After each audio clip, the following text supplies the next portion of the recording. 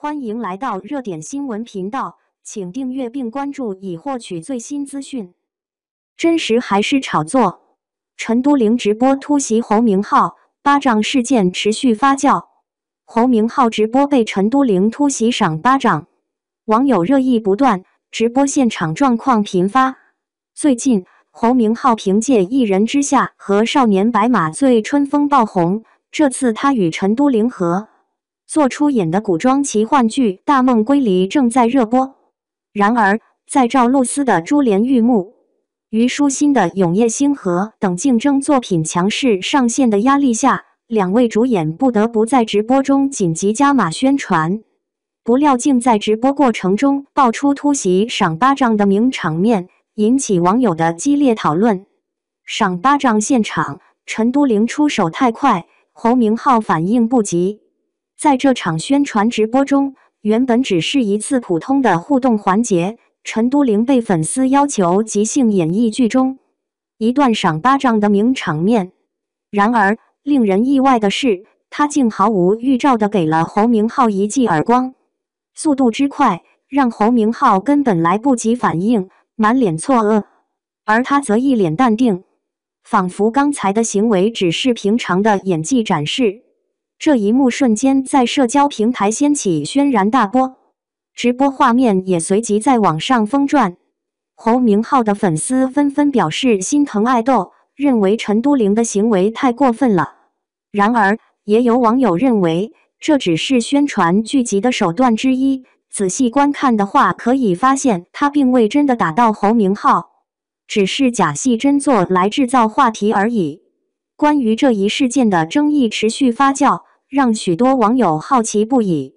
大梦归离剧情，三角恋情扣人心弦，男主女主情深意重。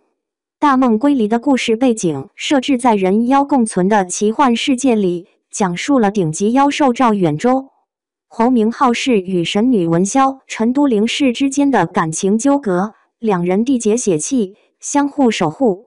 赵远洲原本是个行走四方、无所畏惧的角色，但自从遇到文霄后，便甘愿被他收服，一路追随。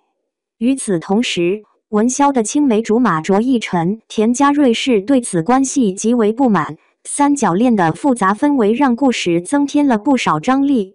剧中角色的情感纠缠，也让这部国产剧充满了戏剧性，吸引了无数观众的关注。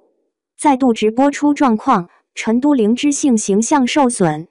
陈都灵在大梦归离的宣传直播中出招不止一次，除这次的巴掌事件外，他此前的一次直播也因意外情况而备受关注。